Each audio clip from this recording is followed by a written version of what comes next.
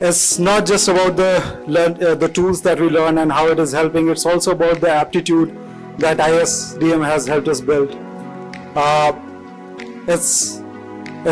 We say that the perseverance and the grit, it actually, like when you have certain ideas and when you present, some are like appreciated, some are shot down, but the aptitude that we have built here, that helps you keep on going, that helps you believing in your ideas and fighting, not just fighting for the idea, but fighting your own biases, challenging your own ideas and listening to others.